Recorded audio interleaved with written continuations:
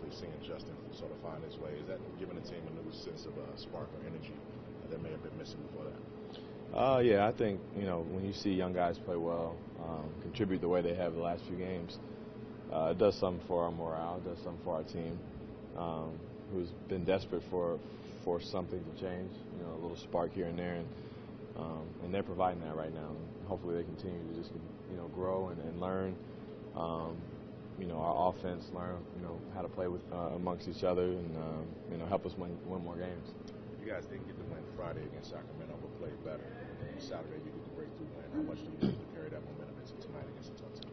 Well, this is a big game. This is a big game for us because, like you said, we've had a couple games in a row now where we've played, good enough basketball to win, and we're playing against a team that's firing on all cylinders. They're very deep and well coached, and have some great players on their team. So, for us to accept the challenge tonight and just continue trying to play our game, implement what we do, give ourselves a chance to win is important.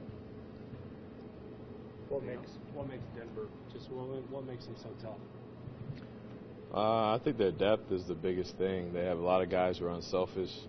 They have a big fellow that makes plays for them. They have all their guards are athletic and can shoot the ball and really penetrate and make plays. So there's nobody you can help off of in a sense. So we just have to come prepared, learn their tendencies, and try to defend them as best as possible and take advantage on the offensive end in places that we can take advantage of.